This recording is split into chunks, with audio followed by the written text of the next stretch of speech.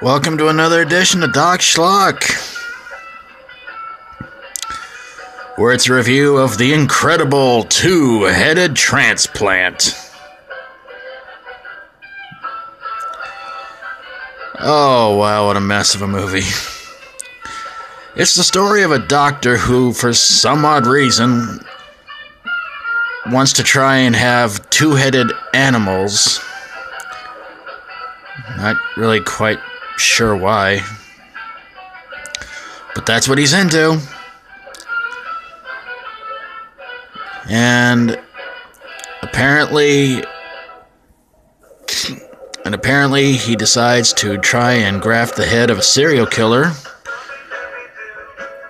onto the shoulders of his simple-minded worker after the worker's dad is killed. This is quite possibly and quite honestly one of the stupidest movies I've seen in a really long time.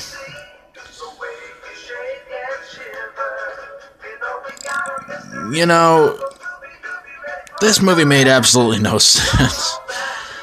Why on earth do you want to put the head of a serial killer onto the body of a simple-minded... I don't know, but this whole movie was just ridiculously stupid.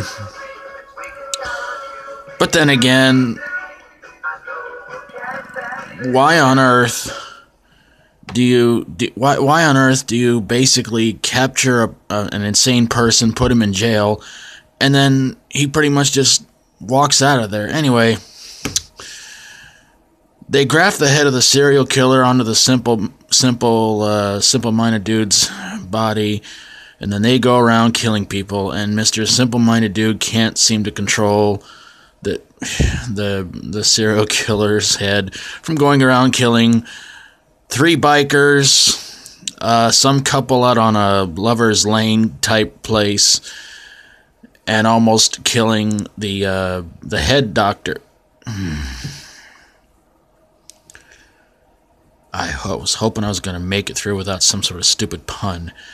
The head doctor's wife, girlfriend, I don't remember who she's supposed to be in this movie, but anyway, the end comes for the doctor's assistant, and the two-headed transplant something or other, when they all go to a cave, and it turns out a friend of theirs winds up going there with the doctor's wife, I guess. And then the cave crumbles, kills the doctor, his assistant, and the two-headed dude. And, yeah. So, a really stupid movie here, folks. Came out in the 70s, what do you expect? Okay, so if you're sitting there asking, Doc, why in God's name did you play the Munsters theme and the Scooby-Doo theme?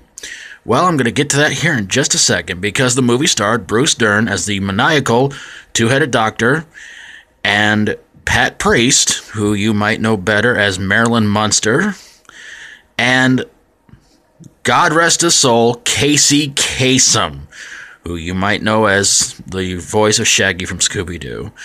So there you have it, the incredible two-headed transplant. This brain wants to love, this brain wants to kill. This reviewer wishes he never saw this movie.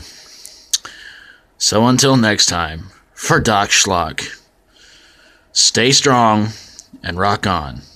I got a headache.